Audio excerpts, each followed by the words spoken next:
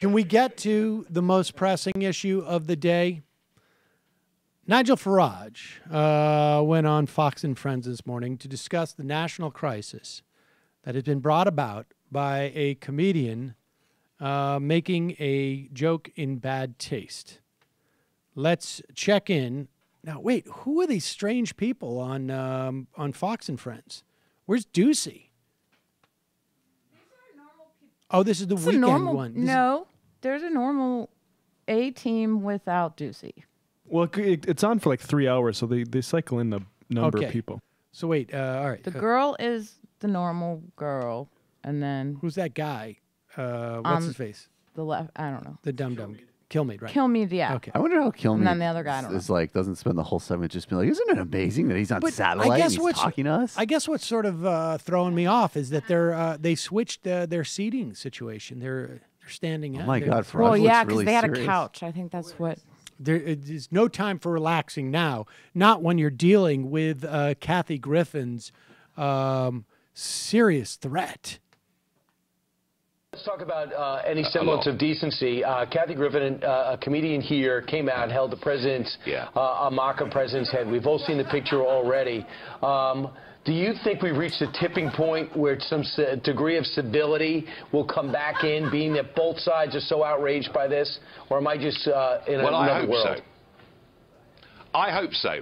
2 years ago, a very well-known stand-up comedian in this country advocated publicly to audiences that I should be stabbed. Would you believe? Complaints were made to the police.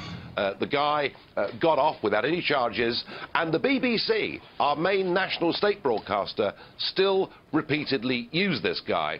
And when I saw what had happened, this sick image, supposed to be funny, but it wasn't, of Trump.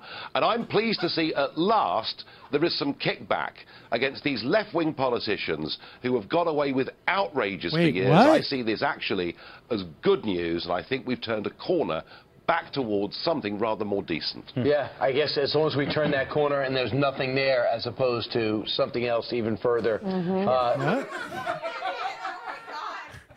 To belabor your analogy, I do think it was inappropriate for Nancy Pelosi to hold up a faux image of Donald Trump's testicles on the floor of the Let House. me tell I you thought that something. was As much not- as I do not want to hear from Hillary Clinton, if she came out at her next, if she at the Wellesley commencement, in addition to blaming Russia and laboriously making a Nixon comparison, all of a sudden held up a mock severed Trump head, not only would I support her return to public life, I might seriously consider drafting her for 2020.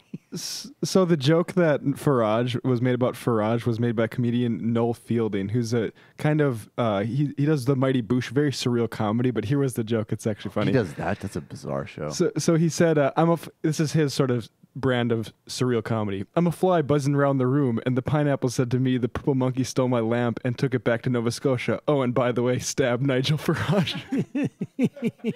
And he's still allowed to perform publicly, and Oh the my police God. did not The interrogate him. BBC hasn't. He's great on panel shows, too.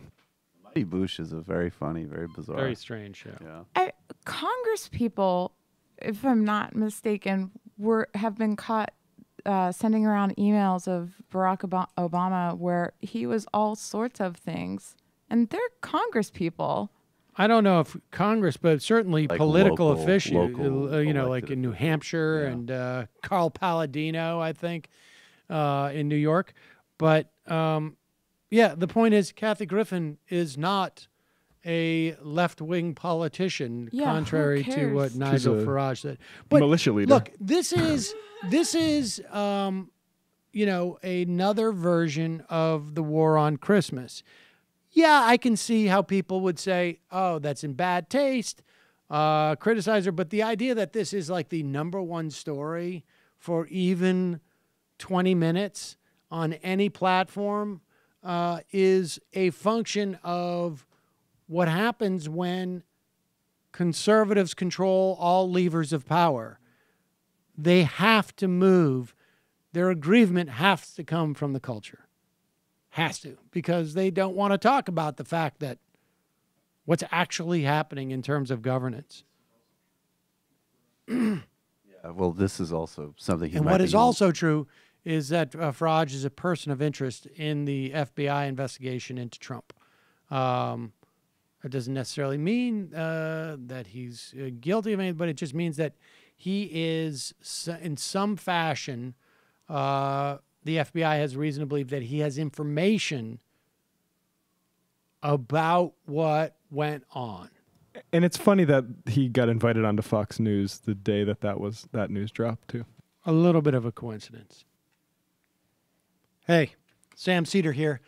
Folks, you probably heard about the whole YouTube advertiser apocalypse. Well, we're suffering from it too. We need your help.